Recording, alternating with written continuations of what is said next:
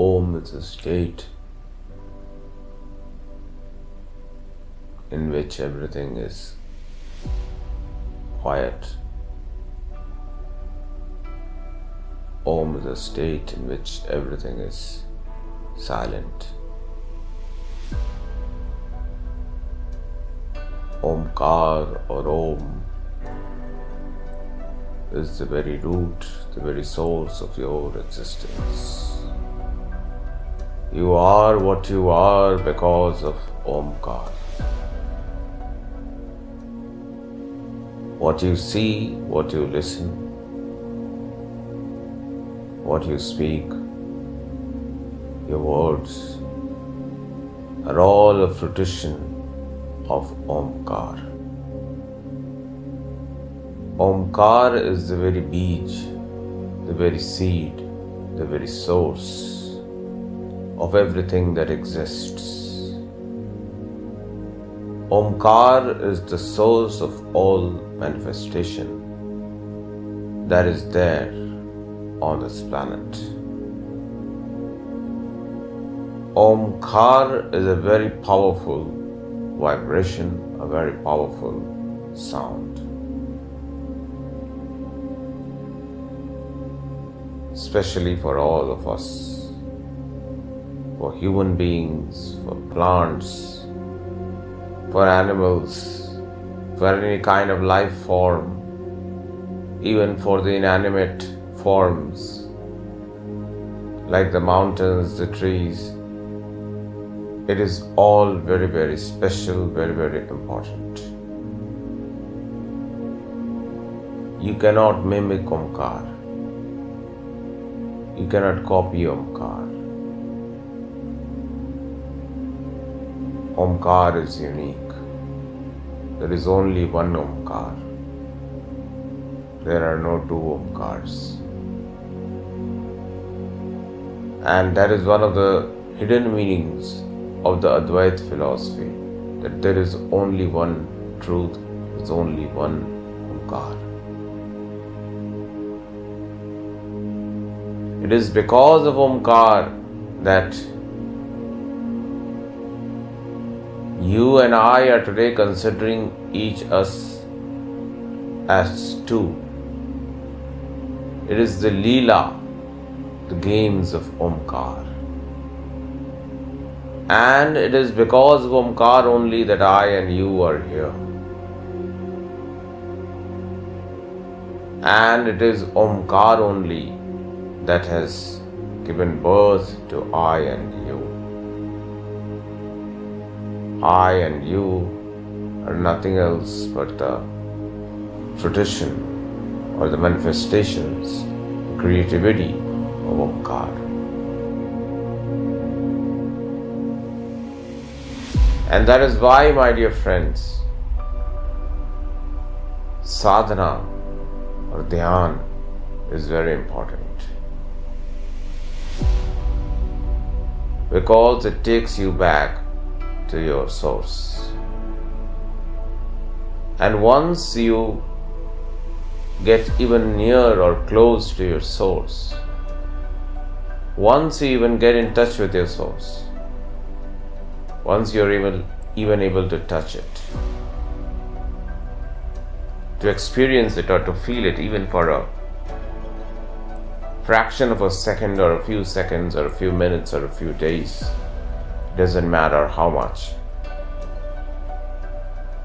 you can then understand, accept, embrace the fact that this is the fact, this is the truth, this is the reality.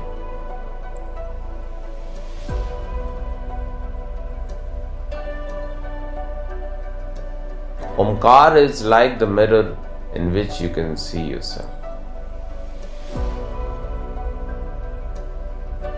In fact, if you take a sneak peek inside yourself, then the inner you is the mirror in which you can see what's going on. What's going on? What's going on? You can take a sneak peek right now. Close your eyes and go into the darkness inside. You don't have to make any effort to meditate. You don't have to try to do anything. You just have to close your eyes and look inside. You don't need to create some light or some kind of visual form there. Whatever has to come up will come. If there is nothing that is to come up, nothing will come up.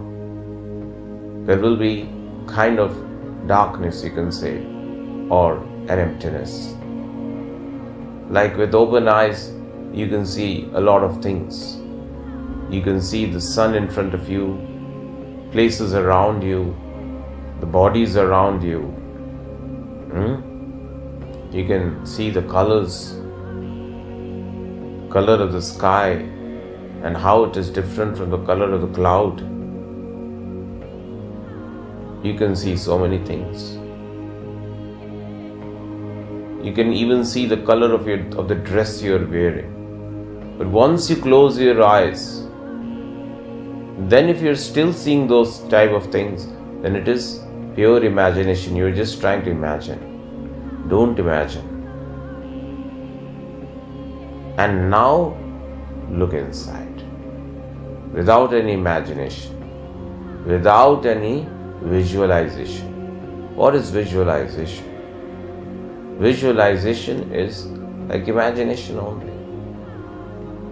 It's just a term that is used these days. Visualize. Why do you want to visualize? Just see what's there. Why do you want to see something which you're not seeing? In fact, try to see that which you can see. Why create something? For God's sake, we have been creating all the time in our life. For some time, we have to give our logical mind a rest. Let it rest. Let your logical mind go to sleep. Now what do you see? With your eyes closed, what do you see? To be honest, if you are sane, you won't see anything. If you are insane, then you can see a lot of things. That is a medical issue. If you are sane, then you won't see anything.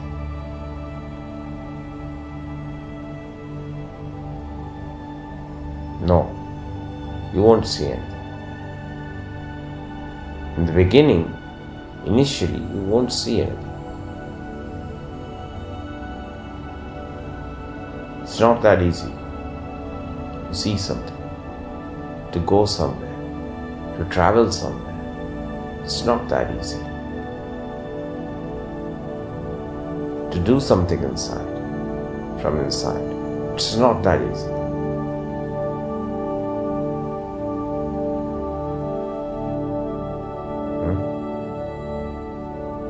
So for some time, give all that a rest.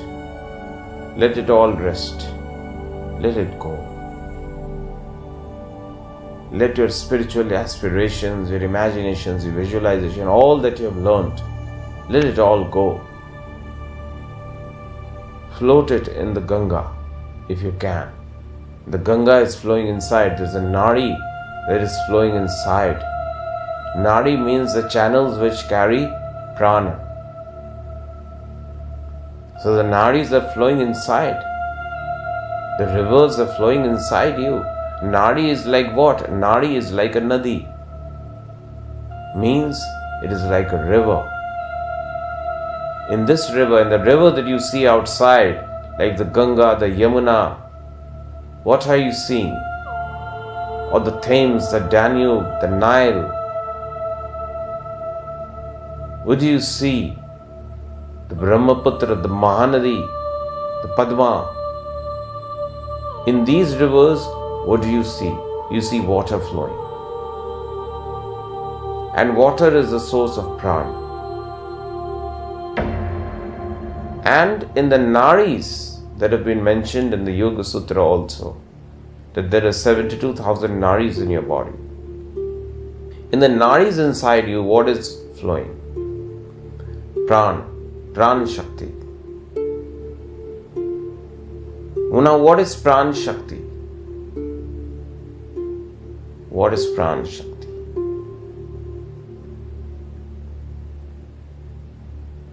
Pran normally means life, isn't it? It is because of Pran that you can do so many things, that you can experience so many things as a human being. Pran is important. It is probably of utmost significance for any human being. It doesn't matter how much spiritual you are or how bad a person you are, how good a person you are, how bad a person you are, that is separate. But in everyone, prana is important. Just like when war happens, it doesn't matter how good a person you are, how bad a person you are, you're going to get affected. When inflation is happening, prices will go up. It doesn't matter how good a person you are, how bad a person you are, it's going to affect both of them. Both of them won't like that to happen. Prices hitting the roof. No one likes that. In the same way, these things are scientific facts. It doesn't matter whether you're a good person or a bad person, whether you're a drunken addict or you're a very morally, ethically correct, perfect, pure human being. Pran is the same. Pran treats everyone equally. The only difference is how do you treat yourself. How much time do you have for yourself? Do you have time for yourself? If you don't have time for yourself, you're a fool. It is that simple a thing. Because if you don't have time for yourself, then time will not be in your favor. If you don't have time for yourself, time will not run in your favor, will it? Let's say, if you don't have time for yourself, then you are not important for yourself. Then you are not going to work in your favor. Which is kind of weird and strange, isn't it? But this is also a fact. Human beings do behave in this way. It is very common, it is very general. It is happening on a mass scale, on a very large scale. Maximum percentage of people are like this. They don't have time to sit down quietly and just breathe. Nobody has time to breathe. In fact, sometimes people are struggling even to catch their own breath. That is why sometimes people say to other people, "No, at least catch your breath, man." People don't even have time to catch their own breath. They're in such a hurry. And hurry leads to worry.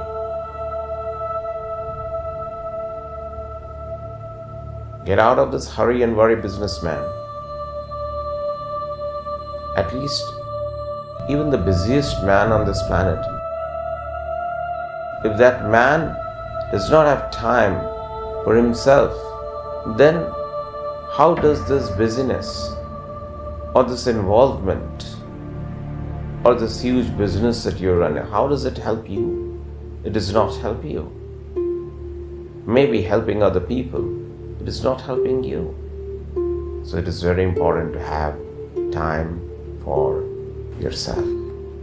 It does not matter how big a VIP, very important person you are, whether you're a marketing executive or a chief executive officer or a managing director of a startup or a private limited company or a profit-making company or a loss-making company, it does not really matter